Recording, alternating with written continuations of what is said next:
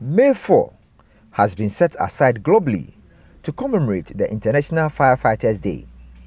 It is a significant day in the lives of all firefighters, as a day set aside not only to commemorate the death of firefighters, which occurred in 1999 during the Australian wildfire, but to celebrate, commend and honor firefighters globally for their hard work, loyalty and dedication in saving lives and properties.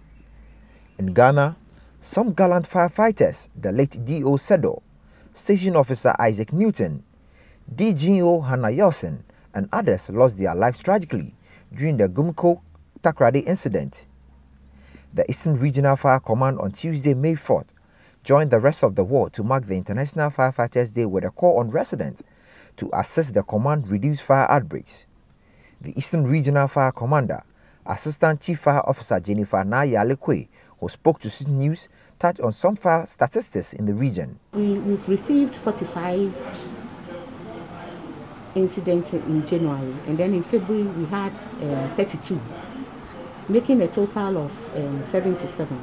We recorded electrical fires, 4 of them in January, and then 2 in February. Domestic, we recorded 23 in January, and then in February we recorded 19. Industrial fires, we didn't record any. According to statistics, 40 electrical cables and speeding by drivers on the highways are the leading causes of fire fatalities in the marketplaces, homes and highways in the region. ACFO Jennifer Kwe called on the general public to help the service reduce fire-related fatalities by adhering to fire safety education and reporting outbreaks on time. In our homes, offices, churches, to prevent fire outbreaks. Domestically, I advise that before we leave the house, we should make sure we switch off all gadgets that were in use.